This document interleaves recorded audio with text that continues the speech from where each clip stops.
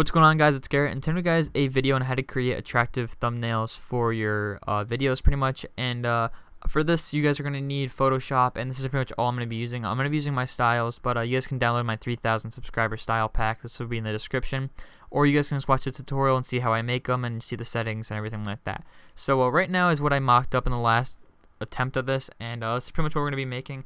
It's super easy and it's really effective. So just keep watching this. At the end of the video, I will explain some more stuff, and you guys will enjoy this.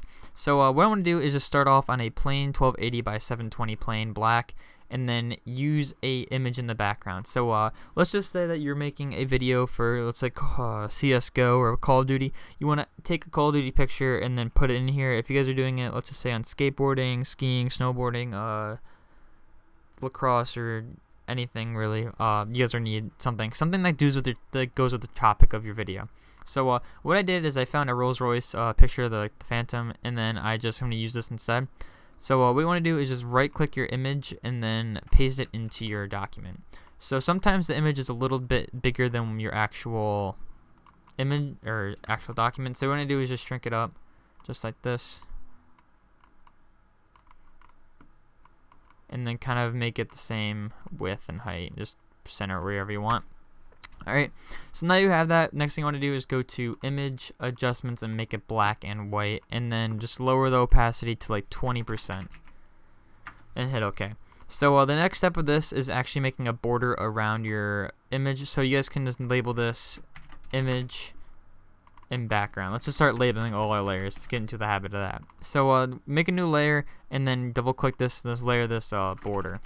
So for this border, what you're going to want to do is take there's two ways you can do this. You guys can just duplicate this layer, or you guys can do it yourself. What I'm going to do is show you the easy way. If you duplicate your background layer and then take the fill all the way down, and then right click, go to blending options, go to stroke, and put the stroke on the inside, it does it itself of making the border.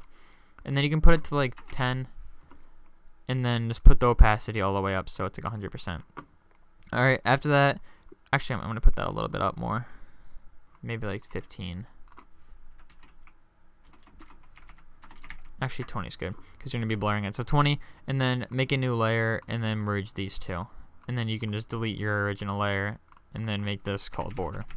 So next, after that, what we want to do is go to filter, blur, and then go to Gaussian blur, and then just put it to like 5 pixels, and then take your fill and put it down to like 10 and hit OK.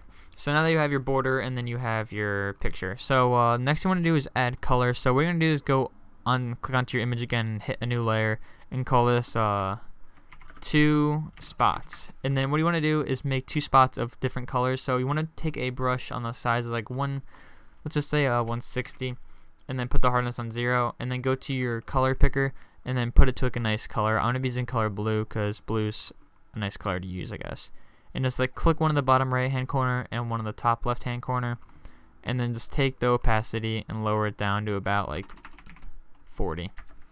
Alright, so now you have that. So you want to add another color here because it's just too plain. What you want to do is go onto your background layer, hit a new layer, and then just color this in gently like this. Alright, and then lower the opacity so it's just like a nice blue fade on the background. That increases this. So now that you have pretty much your background, this is when you're going to start wanting to add other stuff within it. So if I go to my YouTube channel, I have an example right here of what I did. I added boxes, pretty much my what's it called, software I use, and then my text.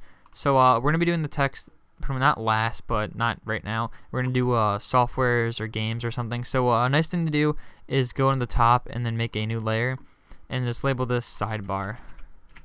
So the sidebar is what we're going to be adding right here, and just make a rectangle like this, pretty much this size, maybe even a little smaller. Just move it over right here on the side, and you can pretty much go and put this to screen and then lower the opacity to about 15-ish. 15 is good. Alright, and then you can just pretty much mess where you want to put this. You can put this behind the image. I'm going to put this above everything except for the border.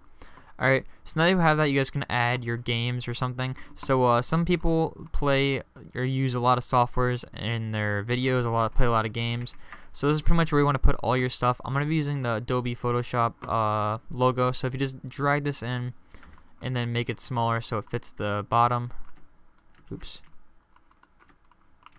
Pretty much you want to do this.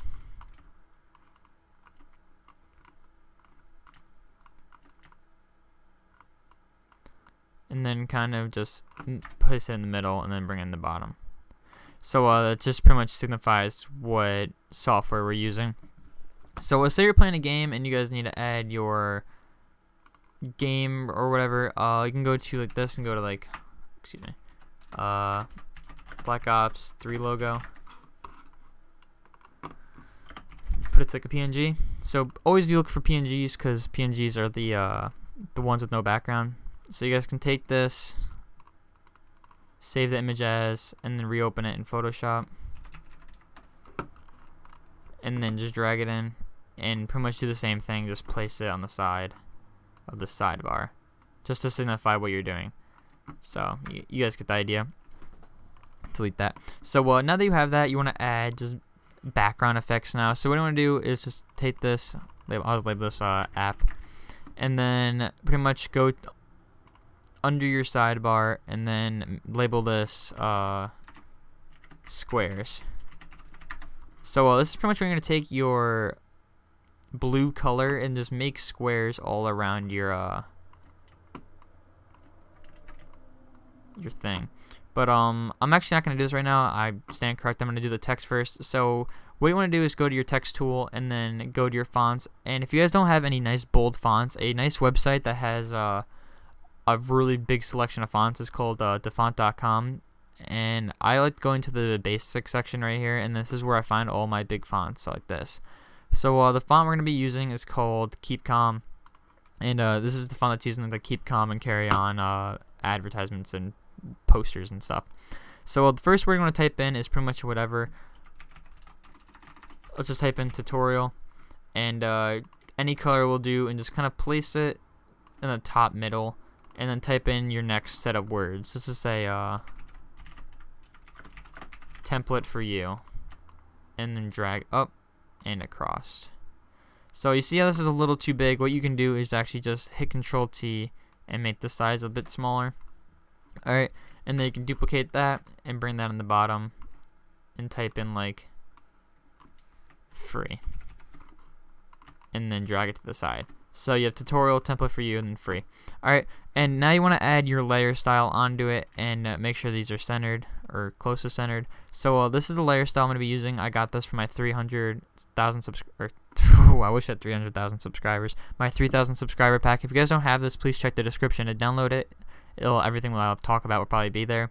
So now that you have that, I just added the thing on. If you guys don't have good enough internet to download it, here's the gradient section. It's a white to gray to white, and then 104 scale. The drop shadow is 68 opacity, 6 on distance, and then a 9 spread. And then for the inner glow, there's 42% and a 1 size and 1 range, and it's on overlay. So you have that. So now that you have your text, you pretty much want to go back to your squares and then just post them back up, and then you just pretty much just make squares around stuff. And you guys can put this above your text so it kind of just drops on like this. It goes on and above. And you pretty much want to add squares all around your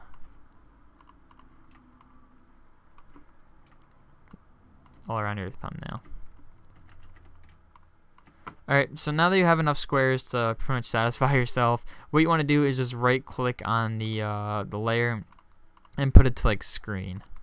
So a screen makes it a little see-through that you guys can mess with this, and then you can put the opacity down and turn it up and then mess around with that. So let's just say you put the opacity to 40%. Alright, so you have your 40% opacity and you have your little squares. So let's go back to my little example. This is pretty much what I did for this, and I added stuff here to pretty much cancel out the negative space. You guys can also change stuff, but let's just say that you make this and you're doing a tutorial, or you're making a video on like a crazy kill feed or a crazy let's just say a crazy money win or a crazy template you did or crazy banner, crazy something. What you want to do is let's just say that you're using a header. You can just drag it in and then resize it so it fits. And then what I do is I take it and put it in the center and then just put it in the middle like this. And then I go right click, blending options, put on a drop shadow of like a 40 multiply or 40 opacity, and then I go on the stroke and put it on a 1 of a white color and put the opacity down like 50, or actually lower, like 20. Alright, and then that's that. But I'm not going to do that for you guys because I'm going to be releasing this to you guys. So then you guys have this, and pretty much that's all I really do. And you guys can add other stuff. Pretty much this is all open to you. If you want to add more kind of glares, you guys can make a brush size on like 1,000. Excuse me, that's a little too big. Maybe 900, and then put it to white. So if you zoom out, you click in the top right here, so it just drops down in the middle. And then you can type this like white glare and put this opacity down to like 15%. Alright, and then you guys can make a new layer above that and label this white block edges. Alright, and then you guys can take like a white rectangle, put it here, lower the opacity to like 20%. Rasterize it. And take your eraser and kind of erase the sides like this. Duplicate it. Go like that, and then just pretty much drag and drop it so it's even, and then just make it smaller so it's a gradual step down. And that's about it. So you guys can do other stuff to this. There's pretty much you aren't like set to doing one thing. And there's a remarkable things that you guys can do to make this look better. You can add like strokes. You guys can go like this, and then put like a nice brush on it. Let's just put like a stroke. Oops.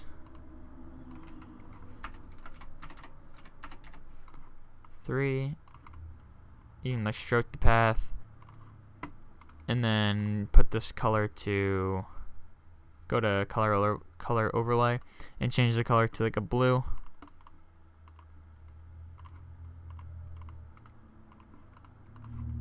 And then like put it on screen as well. And then take your eraser and just kind of erase a little bit of it like that. And then you can duplicate it and then flip it 100%, 180% or degrees, and put it there. And then you guys have your own template for your tutorials. So how many minutes am I at? 13 minutes. So a cool thing about having this and pretty much doing this yourself, you guys can actually customize this 100% fully, and that you labeled everything, it's a lot easier. So a nice thing I like doing is taking all your text and putting them into a own group. So if you hit Control G, it adds a group, and just label this like text. Alright, and then you guys can put like all these in the bottom ones on a group. Label this bottom. Do right here the same. Alright, so you have top, text, bottom, and then you guys can even just lock these and change your text. You guys open your text, and then it's fully changeable right here, and it's even nicer.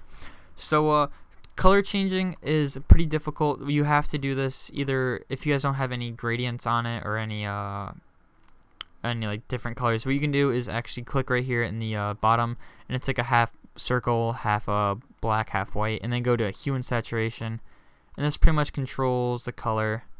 And it's really nice to use, and it's really interesting. So the only problem with this is this right here, the bottom left hand corner, the Photoshop logo will change. Excuse me, unless you take you just take it out, so you can just like take that. Oops. Let me unlock this.